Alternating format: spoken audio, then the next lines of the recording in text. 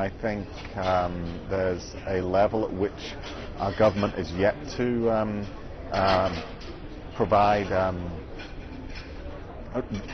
the level of discussion about how we're going to prioritize and what it would mean to have millions of people die. I think we're avoiding that conversation right now. I believe we've spent too much time trying to medicalize the issue, putting belief into stockpiling antivirals and vaccines, when I think some social measures discussion about who's going to provide critical infrastructure support is much more important right now. Life has no reset button. Think safety.